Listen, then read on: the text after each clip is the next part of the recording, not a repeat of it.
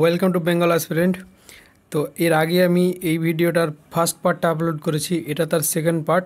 তো বেশি কথা ব্যয় না করে আমরা অঙ্কের মধ্যে ডাইরেক্ট চলে যাব। We can do a work in 10 days working 8 hours per day if B is 2/3 as efficient as A, then in how many days B alone can do the same work working 5 hours per day? তো দেখো এখানে দুজন কাজ করছে, একজন এ 10 দিন কাজ করে 8 ঘন্টা পার ডে কাজ করার পর যতটুকু কাজ করে সেই কাজটা সে বি করে 5 দিন, মানে ঘন্টায় জিজ্ঞেস করেছে কত দিনে করবে, ঘন্টায় যদি 5 ঘন্টা করে কাজ করে। এদের এফিসিয়েন্সি বলে দেওয়া আছে, এর এফিসিয়েন্সি বলা হচ্ছে 3 আর বির এফিসিয়েন্সি বলা হচ্ছে 2। তাহলে টোটাল কাজ কত হবে? 3 এফিসিয়েন্সি দিয়ে যদি কাজ করে 10 দিন কাজ করে আর 8 ঘন্টা করে কাজ করে, তাহলে টোটাল কাজটা এটা। এবার দেখো বি যদি তোমার 5 ঘন্টা পার ডে কাজ করে, বির এফিসিয়েন্সি হচ্ছে 2, 5 ঘন্টা যদি ডেলি কাজ করে 5, তাহলে যদি কাটাকাটি করি উপর নিচে তাহলে বেরিয়ে যাবে কতটা কাজ, কত দিনে কাজটা বি শেষ করবে। তাহলে দেখো 5 দুগুণে 10, এটা কেটে দেবো, 3 8 24, তাহলে 24 দিনে পুরো কাজটা বি কমপ্লিট করবে। 3 people are walking from place A to another place B. Their speed are in the ratio 4:3:5. The time ratio to reach B by these people will be. তো দেখো এখানে তাদের বলেছে যে 3জন লোক একটা এ স্থান থেকে বি স্থানে যাচ্ছে এবং তাদের যে স্পিড আছে সেই স্পিডের রেশিও বলে দেওয়া হয়েছে তোমার 4:3:5। এবার বলেছে তাদের টাইমের রেশিও কত লাগবে। তো টাইমের রেশিওটা সবসময় স্পিডের রেশিও উল্টো হয়ে যায়, তো পুরোটা চেঞ্জ করার দরকার নাই, জাস্ট এ আর বি নিয়ে যদি কাজ করো, দেখো এ আর বি এর যদি রেশিও হচ্ছে 4:3, তাহলে এদের টাইমের রেশিও হয়ে যাবে 3:4। এবার অপশানে চেক করে দেখো কার 3:4 আছে। দেখো প্রথমটার নেই, এটার নেই, এটারও নেই, তাহলে ডিটা অ্যান্সার হয়ে যাবে। The speed of a bus is 90 km/h. The distance covered by bus in 15 seconds is. তো দেখো অঙ্কের তোমার যে উত্তর চেয়েছে সেগুলো কিন্তু মিটারে চেয়েছে, ঠিক আছে। প্রথমে কোশ্চেনটা বলেছে তোমার 90 km/h যদি কোনো বাসের স্পিড হয় সে 15 সেকেন্ডে কতটা দূরত্ব কভার করবে। তো দেখো আমরা জানি 18 km/h সমান হচ্ছে 5 মিটার পার সেকেন্ড। তো দেখো এখানে যদি 9 নাও তাহলে এটা হয়ে যাবে 2.5।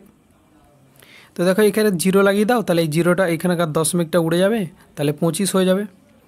তো এবার 25 মিনিট 25-এর সঙ্গে যদি 15 গুণ করো, তো দেখো এটা হচ্ছে 250 + 100 + 25 মানে 375। The rate at which a some become 4 time itself in 10 years at simple interest will be. তো বলেছে যে কোনো একটা মূলধন তোমার 10 বছরে যদি 4 গুণ হয়ে যায় তাহলে তার মানে ইন্টারেস্ট রেট কত করে, সুদের হার কত। তো দেখো 4 গুণ হয়েছে মানে এর মধ্যে কিন্তু 1 গুণ নিজে মূলধন আছে প্লাস 3 গুণ হচ্ছে সুদ। তো এবার কি বলেছে কত পার্সেন্ট, 3 গুণ মানে হচ্ছে তোমার 300%, 300% সুদ হয়েছে, এটা 10 বছরে হয়েছে সুদ, তাহলে কেটে দাও, তাহলে দাঁড়াচ্ছে 30% সুদ। A sum of 800 amount to 920 in 3 years at simple interest. If the interest rate is increased by 2%, it would amount to 800 টাকা তোমার 3 বছরে বেড়ে হয়েছে 920 টাকা, মানে 120 টাকা বেড়েছে। এবার বলেছে যদি 2% ইন্টারেস্ট বাড়িয়ে দেওয়া হয় তাহলে সে তোমার কত টাকা দাঁড়াবে, এই 920 জায়গায় সেটা কত দাঁড়াবে। তো দেখো তাহলে 120 টাকা তার সুদ ছিল 3 বছরে, 3 দিয়ে ভাগ করো 40 টাকা। তো 40 টাকাটা এইটা তোমার হয়ে যাচ্ছে 5%। যদি ক্যালকুলেট করতে না পারো তো নিচে দেখো 800 লিখো বা 100 কেটে দাও, দেখো 5 8 40, 5%। এবার বলেছে তোমার 2% যদি বাড়ানো হয় তাহলে 7% হয়ে যাবে। তো 7 আর 8 গুণ করো, 7 8 56, ঠিক আছে, 56 টাকা প্রত্যেক বছরের সুদ হবে।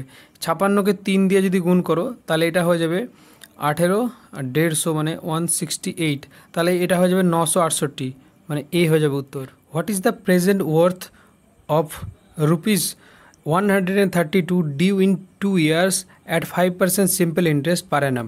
তো বলেছে বর্তমানে 132 টাকা ডিউ দাঁড়িয়েছে, মানে 2 বছরের সুদে আসলে জমিয়ে 5% করে সুদে আসলে জমিয়ে গিয়ে দাঁড়িয়েছে তোমার 132 টাকা।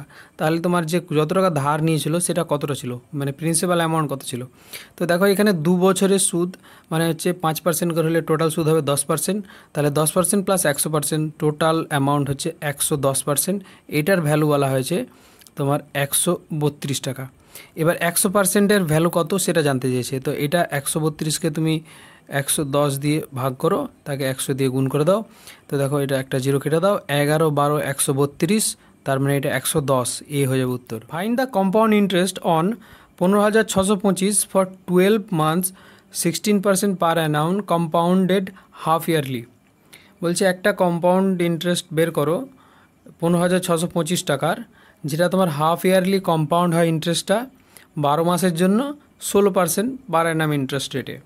তো যখনই তোমার এরকম বলবে হাফ ইয়ারলি বলুক বা যদি বলা হয় যে বছরে 4 বার বাড়ে কম্পাউন্ড হয়, তখন কি করবে দেখো, যত দিয়ে বলবে তত দিয়ে ভাগ করে দেবো। দেখো হাফ ইয়ার বলেছে তো এটাকে 2 দিয়ে ভাগ করে দাও, তাহলে এটা হয়ে যাবে 8%। আর এইটা যেহেতু তোমার একটাই আছে না, বছর হয়ে আছে, তো এইটাও কিন্তু 6 মাস 6 মাস করে দুটো ইনস্টলমেন্ট হয়ে যাবে। তাহলে এবার কি হবে দেখো, এক্ষেত্রেও কিন্তু আমরা কম্পাউন্ড ইন্টারেস্টের ক্ষেত্রেও কিন্তু আমরা সাকসেসিভ ডিসকাউন্টে যে ফর্মুলা শিখেছিলাম সেটা লাগাতে পারবো। তো দেখো দুবার যেহেতু বাড়ছে সেই জন্য একবার মানে দুবারের ফর্মুলায় লাগাবো। কি 8 + 8 দুবার বাড়ছে, প্লাসে প্লাসে প্লাস হচ্ছে 8 × 8 = 64, আর নিচে 100 থাকবে। এটা যদি উপরে কেটে দাও তাহলে এটা হয়ে যাবে। তাহলে 16.64% এটা হচ্ছে টোটাল ইন্টারেস্ট রেট।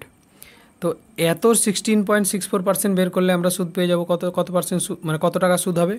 তো দেখো আমি যদি 15,625 টাকা যদি 10% সুদ বের করি, তাহলে এটা দাঁড়াবে 1,562 টাকা।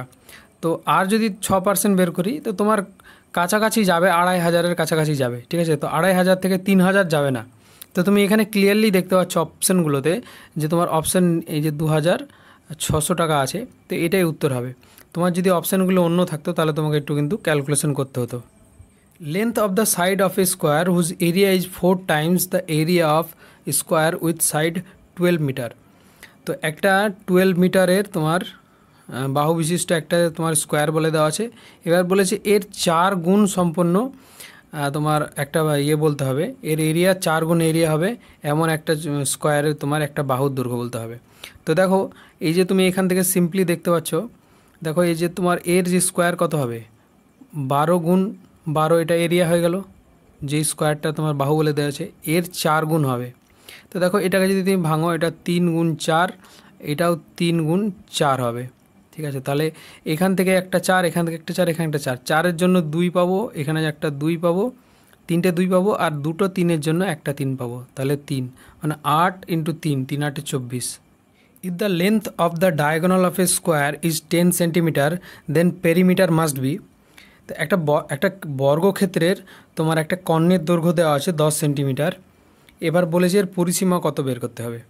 তো দেখো এটার ফর্মুলা হচ্ছে, এটা যদি বর্গক্ষেত্র হয়, এই বর্গক্ষেত্রে যদি একটা বাহু এ ধরো আর কর্ণটা দেওয়া আছে 10 সেন্টিমিটার, তাহলে এ সমান হয়ে যাবে তোমার √½ এই যে কর্ণ এর স্কোয়ার, মানে গুণিত তোমার 10-এর স্কোয়ার মানে হয়ে যাবে 100। এটা যদি কাটো তাহলে 50 হবে, তাহলে √50-এর ভ্যালু তোমার দাঁড়াবে 5√2। এবার 5√কে তুমি পেরিমিটার মানে 4 দিয়ে গুণ করো, 4 × 5 = 20, তাহলে মানে হয়ে যাবে 20√2 উত্তর। তার মানে এই হবে উত্তর। Find the number of bricks each measuring 12 × 6 × 4 required to construct A wall 12 metre long and 4 metre high and 30 centimetre thick if 10% of the wall fill with mortar। একটা তোমার দেওয়াল দেওয়া আছে, দেওয়ালের তোমার দৈর্ঘ্য প্রস্থ উচ্চতা সব কিছু দেওয়া আছে। এবার বলেছে আর একটা ইঁট দেওয়া আছে, প্রত্যেকটা ইঁটের সাইজ দেওয়া আছে। এবার বলেছে তোমার যে কতগুলো ইঁট লাগবে যদি তোমার ওই দেওয়ালটার মধ্যে 10% মশলা দেওয়া হয়। তো দেখো কিভাবে করব। প্রথমে দেখো আমরা এই পুরোটাকে আমরা দেখো সবগুলো সেন্টিমিটার আছে, এগুলো কিন্তু মিটারে আছে, কিন্তু তাহলে কি করব, প্রথমে পুরোটাকেই কনভার্ট করে নেবো কিসে, সেন্টিমিটারে। তাহলে 24, এটা হয়ে যাবে 2400, এটা হয়ে যাবে 400, আর তারপরে এটা 30 সেন্টিমিটারই থাকবে। এবার দেখো এটা 90% হচ্ছে তোমার কি ইঁট দেওয়া থাকবে, 10% কারণ মশলা, তো উপরে 90 দেবো আর নিচে তোমার করে দেবো 100। তারপরে দেখো কতগুলো ইঁটের সাইজ কি 12 সেন্টিমিটার, আর একটা আছে 6 × 4। এবার যদি কাটাকাটি করি তো দেখো এইটা 0 0 উড়িয়ে দাও, এটা 12 × 2 = 24।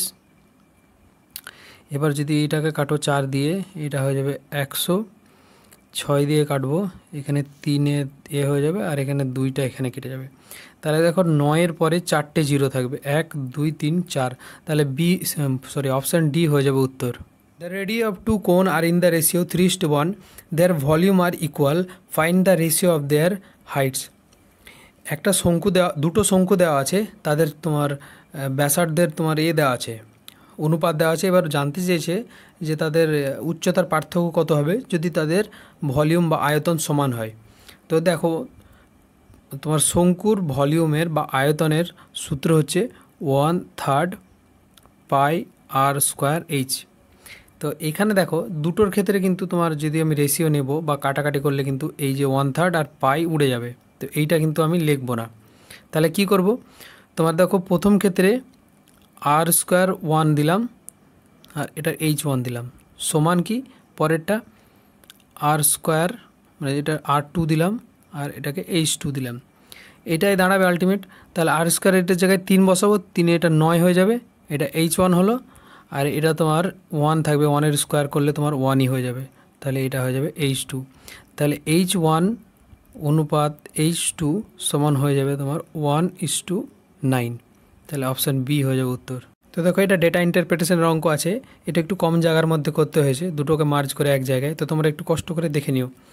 Percentage of boys enrol in different stream in a college, total number of boys বলেছে 2500। Percentage of girls enrol in their stream, total number of girls বলেছে 200। এবার দেখো আমাদের এই দুটো দেওয়া আছে। এবার কোশ্চেন করেছি কি, total number of boys enrol in science and AI together, বলেছে সায়েন্স এবং এআই সেকশানে ছেলেরা টোটাল কত সংখ্যক অ্যাডমিশন নিয়েছে। তো দেখো বয়েজ মানে এটা নিয়ে কাজ হবে পুরোপুরি, শুধু যেহেতু তোমার বয় জিজ্ঞেস করেছে।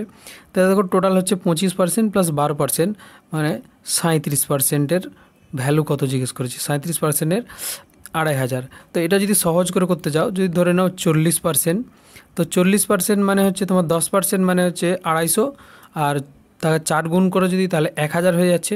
এবার 1000 থেকে তুমি যদি যেহেতু 3% এক্সট্রা ধরে নিয়েছো, তাহলে 3% বাদ দাও, 1% মানে হচ্ছে 25 আর 3% মানে হচ্ছে 75। ধরো 75 বাদ দিয়ে দাও, যদি এখান থেকে 75 বাদ দাও তাহলে দাঁড়াবে তোমার 925। 925 মানে বি হয়ে যাবে এটার উত্তর। সেকেন্ড কোশ্চেন দেখো, what is the ratio of number of girls in law and the number of boys in commerce. তো দেখো এখানে প্রথমে বলেছে number of girls in law, girls in law মানে এটা গার্লসের section.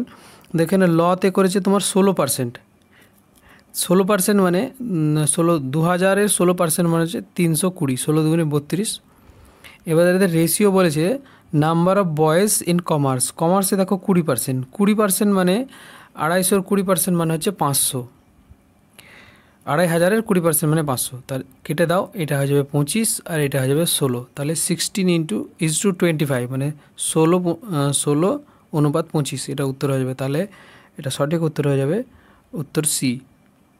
What is the total number of boys enrol in arts and law together, মানে arts আর লতে মানে একত্রে কতজন বয়েজ ভর্তি হয়েছে। তো দেখো আর্টসে হচ্ছে 34% আর লতে হচ্ছে 9%, তাহলে 34 আর 9 হচ্ছে 43%।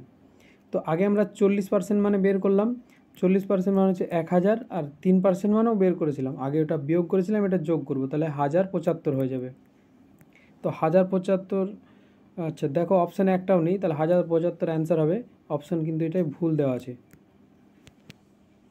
If 10% of the girls enroll in science change their stream to commerce, then what will be the new number of girls in commerce? বলেছে 10% মেয়ে যারা সায়েন্সে ভর্তি হয়েছিল, মানে সায়েন্সে যারা ভর্তি হয়েছিল তাদের 10% মেয়ে যদি বেরিয়ে আবার আর্টসে ঢুকে যায়, এখানে বলেছে কমার্সে ঢুকে যায়, তাহলে কি হবে, কমার্সে মানে কতটা মেয়ে টোটাল জমা হবে। তো দেখো এবার বের করব। আচ্ছা দেখো প্রথমে 30% সায়েন্সে আছে, 30% মানে কত, 600 জন। এবার 600 জনের 10% মানে হচ্ছে 60 জন। এবার দেখো কমার্সে ছিল 10%, 10% মানে হচ্ছে তোমার 200 জন, তাহলে 200 + 60, 260, তাহলে ডি হয়ে যাবে উত্তর। The ratio of girls enrol in law, arts and AI to the total number of student in the college. তো দেখো এখানে বলেছে যে টোটাল নাম্বার অফ যে তোমার মেয়েরা লতে, আর্টসে আর এআইয়ে ভর্তি হয়েছে তার অনুপাত চেয়েছে টোটাল নাম্বার অফ স্টুডেন্ট, মানে এখানে যে ছেলে মেয়ে দুটোর সঙ্গে অনুপাত চেয়েছে। তো দেখো ল, আর্টস আর এআই তিনটে মিলে ল আর্টস হচ্ছে তোমার 31 আর তোমার 29 মানে 60%। 60% অফ 2000 মানে হচ্ছে 1200, আর তোমার এইদিকে টোটাল 2000 4500 4500। তাই যদি কাটাকাটি করো তাহলে 12, এটা হয়ে যাবে 4 আর এটা 15, তাহলে হয়ে যাবে 4:15, মানে অপশান এ হয়ে যাবে উত্তর। What is the total number of student in AI stream in the college? AI স্ট্রিমে ছেলে আর মেয়ে দুটো মিলে কত পার্সেন্টেজ আছে? তো দেখো এআই ছেলেতে আছে 12%, 12% মানে হচ্ছে তোমার 10% মানে 250, আর 2% মানে হচ্ছে 50, মানে 300টা ছেলে, আর মেয়েদের কত পার্সেন্ট এআই আছে? 15, তাহলে 15 দুগুণে 30, মানে এরাও 300 আছে, তাহলে টোটাল 600টা স্টুডেন্ট টোটাল মানে এআই আছে ছেলে মেয়ে দুটো মিলে, তাহলে বি হয়ে যাবে উত্তর। তো এই ছিল তোমার এই শিফটের সমস্ত কোশ্চেনগুলো। তো ভিডিও ভালো লেগে থাকলে অবশ্যই তোমরা লাইক শেয়ার করে চ্যানেলটাকে সাবস্ক্রাইব করে নিও। তো দেখো যতগুলো অঙ্ক করেছি সবগুলো কিন্তু পরীক্ষাতে যেভাবে তুমি সলিউশন করলে তোমার কম টাইমে পুরো অ্যান্সার কভার করে আসতে পারবে সেভাবে করেছি। কিন্তু অঙ্ক পেলেই মানে পুরো ব্রড প্রসেসে করতে লাগবে সেরকম কিন্তু করলে হবে না। অনেকের তোমাদের হয়তো মানে একটু অটপটে লাগছে দেখে যে কীভাবে অপশান থেকে করে দিচ্ছি, কিন্তু বিলিভ করো যে তোমরা এইভাবে যদি না করো তাহলে পুরোপুরি অঙ্ক করে আসতে পারবে না, তোমাদের প্রচুর টাইমের শর্টেজ হয়ে যাবে। তো ভিডিও ভালো লেগে থাকলে বললাম যে চ্যানেলটা সাবস্ক্রাইব করো, খুব তাড়াতাড়ি গ্রো করাও, তাহলে আমারও ভালো লাগবে ভিডিও আরও বেশি বেশি বানাতে।